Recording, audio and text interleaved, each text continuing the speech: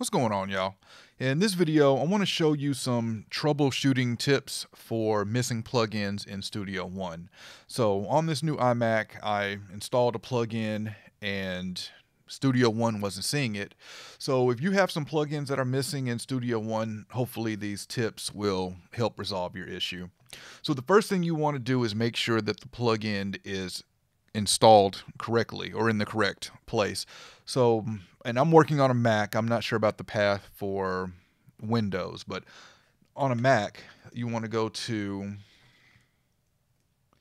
your hard drive, library, audio, and plugins.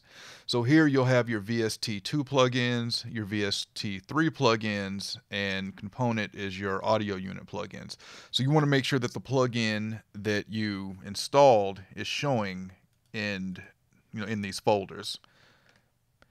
Next thing you want to do is check your locations, which is under preferences and locations and VST plugins. So I've got a couple paths. I got a path for my Waves plugins, my VST2 plugins, and my VST3 plugins. You do not see my audio unit path because I've disabled audio unit plugins. I don't need to see VST and audio unit. So that's why you see just VST here. But make sure you've got this path should match the same path we just went to see if the plugin is installed. And while you're in locations, another thing that you can do here is click this reset the block list. So any plugins that Studio One has blocked, this will reset it and force it to rescan. Just keep this checked scan at startup, and it should rescan those once Studio One restarts. So once you've clicked this, and we can go ahead and click it here, you'll get a message that do you want to rescan the blocked plugins next time you start Studio One? So it'll do a scan then.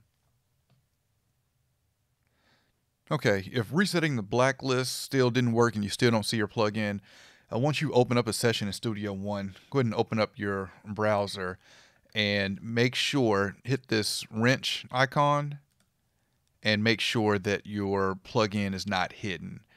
So here is, I'm going to use Waves, for example, because I have a lot of Waves plugins hidden.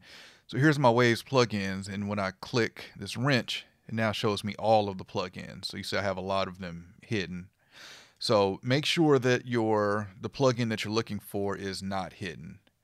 And then if that doesn't work, last thing here is under View, and this is what worked for me. Under View, Plugin Manager.